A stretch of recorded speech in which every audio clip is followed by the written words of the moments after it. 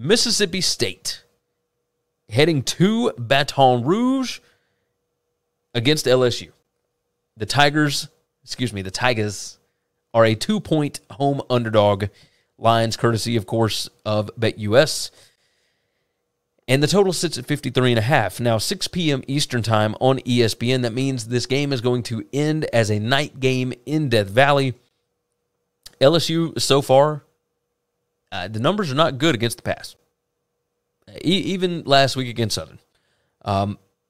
That's not good when you got Mike Leach coming to town, right? Mississippi State 5-1 against the spread after a spread win. They got that at Arizona last week. They are 5-1 against the number on the road. Yeah, everybody remembers what they did 2 years ago when they came to Baton Rouge. KJ Costello threw for about 1,500 yards in one game because Bo Pelini would not drop defenders. 4-1 against the spread against the SEC in their last 5. Mississippi State has something rolling here. LSU 1-4 against the spread after a straight-up win. They got that over Southern last week. They are 0-3-1 against the spread their last 4 after getting a spread win. They didn't see a ton of them last year. They did get a spread win last week against Southern. I mean, they absolutely blew their doors off last week. But again, that's Southern. It's a different deal. I like Mississippi State here.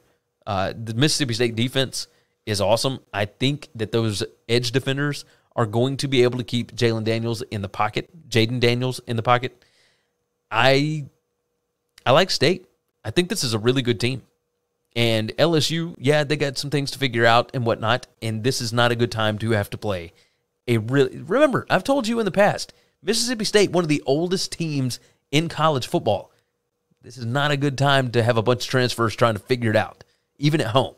So give me Mississippi State to cover 2. Thanks for listening to Winning Cures Everything. Make sure and subscribe on YouTube or your favorite podcast app, and make sure to leave a nice 5-star review. You can follow Gary on Twitter @GaryWCE, and the show is @Winning Cures. Be sure to check out the merch in our web store and share the show.